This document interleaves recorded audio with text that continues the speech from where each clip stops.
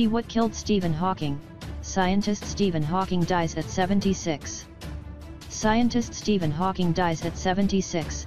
See what killed him. Stephen Hawking, the brilliant British theoretical physicist who overcame a debilitating disease to publish wildly popular books probing the mysteries of the universe, has died, according to a family spokesman. He was 76.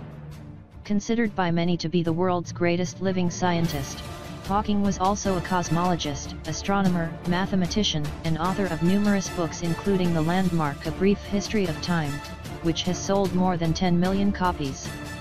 Hawking merged Einstein's theory of relativity with quantum theory to suggest that space and time would begin with the Big Bang and end in black holes. Hawking also discovered that black holes were not completely black but emit radiation and would likely eventually evaporate and disappear.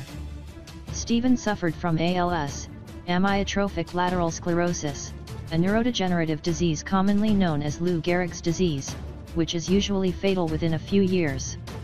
He was diagnosed in 1963, when he was 21, and doctors initially only gave him a few years to live. The disease left Hawking wheelchair-bound and paralyzed. He was able to move only a few fingers on one hand and was completely dependent on others or on technology for virtually everything: bathing, dressing, eating, even speech. Hawking used a speech synthesizer that allowed him to speak in a computerized voice with an American accent.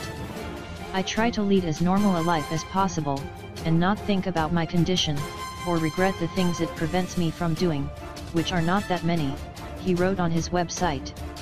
"I have been lucky that my condition has progressed more slowly than is often the case.